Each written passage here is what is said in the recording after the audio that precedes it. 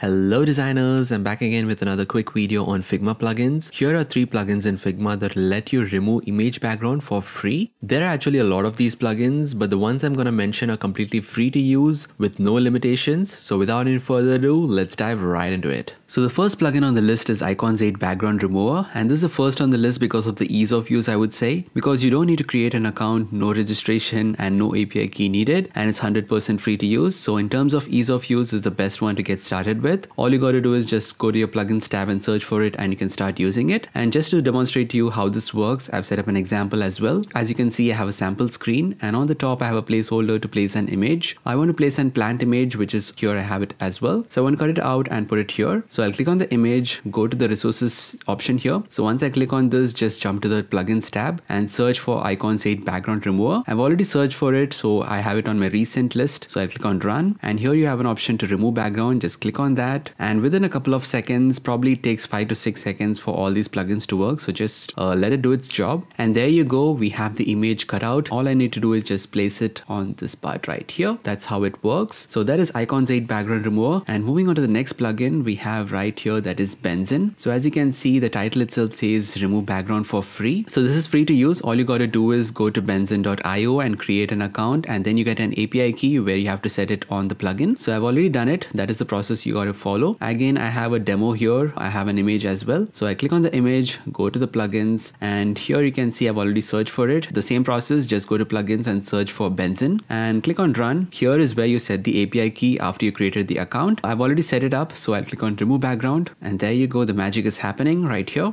And that's it. It cut out the image and I have the subject right here. All I got to do is just place it on my screen. And moving on to the last plugin, which is Clip Drop. This was quite viral on Twitter. It went viral because of the features that it had, and this is again free to use. All you got to do is just sign up for a free account and you can use it unlimited times. So again, I have a demo here. Let's see how this is going to work. I have an image at the bottom. I click on this, go to plugins, and here you have Clip Drop. Just click on run and this opens up a small window you can see here, and it has different options, right? You have options to clean up, upscale it by 2 times and different things like that, but we are interested on the remove background feature. So I just go and click on remove background and it's doing its magic on the background, and there you go, it's done. This has done a pretty good job, right? So all I got to do is just place it again on the image and that's it. My design is complete. So that's how you can use these plugins to basically cut out your subject and put it on your screens or mockups. So that's it guys. Hope you like this video. For more such videos, make sure you stay tuned and subscribe to the channel. Thanks for watching.